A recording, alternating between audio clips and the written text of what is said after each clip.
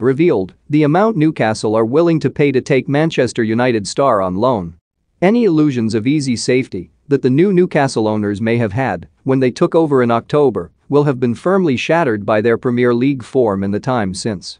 The Magpies have won one game all season and sit joint bottom of the Premier League, with Norwich City keeping them off the bottom by just goal difference.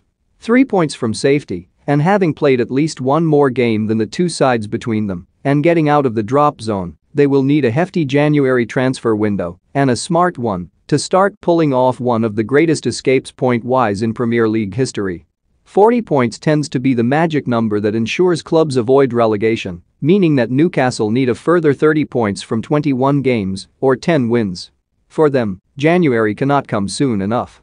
One of the things that the Magpies will need to find to stay in the Premier League is goals. So far, they have scored 18 in 17 games, but know that scoring more goals will inevitably see them win more games. To that end, it is no surprise to hear that they are keen on wantaway Manchester United striker Anthony Martial, who has been restricted to just 2 Premier League starts for the Red Devils this season following the arrival of Cristiano Ronaldo. And now, as per the Sun and the Mail, Eddie Howe and co. are willing to splash out £6 million to take the Frenchman on a 6-month loan. Would this be the best